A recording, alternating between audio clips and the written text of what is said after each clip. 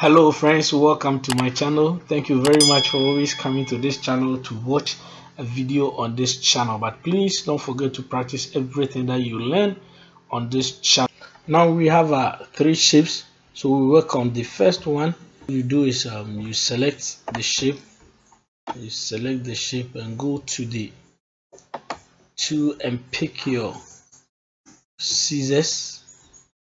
Just click and click, select the selection tool and drag it down. Good. We go to the next one.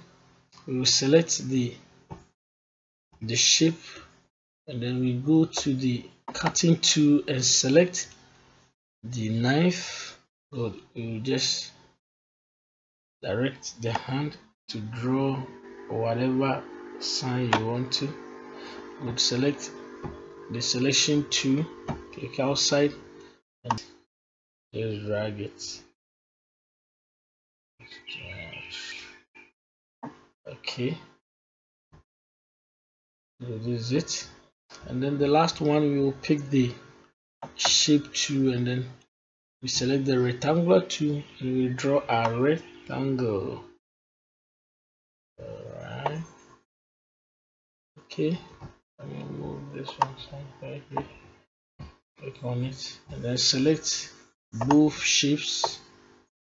Good. Then click on the pathfinder to the minus front. You click on it to get your shape. Thank you very much for watching, but please, if you've not subscribed to the channel, kindly subscribe and hit on the notification bell. Bye for now.